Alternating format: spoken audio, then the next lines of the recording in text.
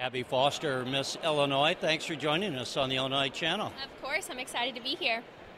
When did your reign begin and what brings you to the Capitol?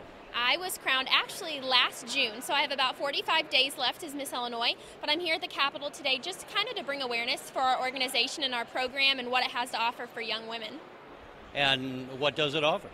Well, we are actually the largest scholarship providing organization for women in the United States. I myself this year have received over $15,000 in scholarships. So just here advocating for that, and just the organization brings so many opportunities, whether that be travel, meeting people, and just getting to see not only your state but the United States as well. Are you presently in a college, or is this a full-time task to be Miss Illinois? Miss Illinois is a full-time job for 1 year, but when I finish up my role as Miss Illinois, I will go back to school at Ball State University. I am going into my senior year there studying elementary education. Right, and what part of Illinois are you from? Danville, so it's the east central region of the state, about 2 hours from the Capitol. Mayor Scott Eisenhower is over there. Yes, he is a good friend of mine. I've worked with him for many years. So what do you learn, aside from people think of it as the beauty pageant, because when we see it, that's what we see. What is in part of the job that you do over the course of this year? What is it that one actually does as Miss Illinois? So when I spoke to the Senate earlier, I also touched on this, and I said the one great thing about being Miss Illinois is that the job is different every day. And some days I wake up as an advocate for the program. Some days I wake up as a mentor for young kids, promoting my personal platform, which is Building Blocks for Success Youth Mentoring. And then some days you're traveling and you're just a friend to the people that you're meeting and helping others kind of promote responsibility. I am an ambassador for Character Counts throughout the state, so that is something I do. I travel to a lot of schools and talk about that. So Miss Illinois has many jobs, and I don't have one part that's my favorite.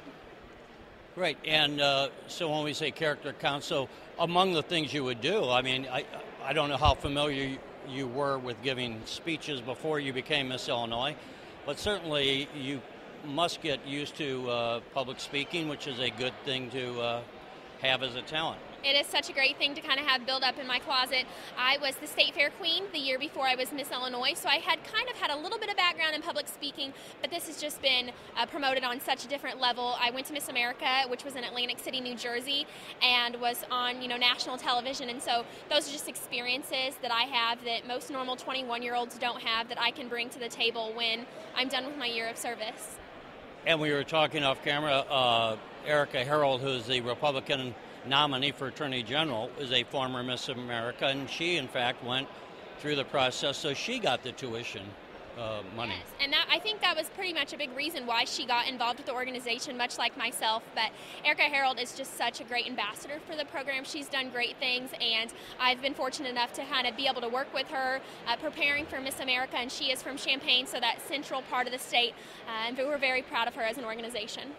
If there are young ladies out there who say, maybe I'd like to try to go out for that, what advice would you give them? I would tell them to go for it. I was not someone that got started in pageantry when I was very young.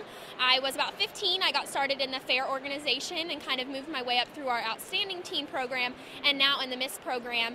And it's just we don't ever look for one certain thing. It's all the qualities put together that we look for in a Miss Illinois. And it's just such a great opportunity, whether you win or not. You're building your resume, public speaking skills, and the chance to have scholarship to go to school. I guess you've traveled all around the state of Illinois, right? Yes, I have. East, west, north, south, all over. Over the course of the year, what things have you learned about the state that you were born in, but maybe you didn't know? I learn something new everywhere I go, and I think that's the beauty of it, but our state is so beautiful and diverse, whether I'm in the Chicago area in the city, or if I'm down south in Marion where our pageant is actually hosted in the small town feel. Everybody has something different to offer, and I think that's one great thing about our state. Abby Foster, thank you. Yes, thank you so much.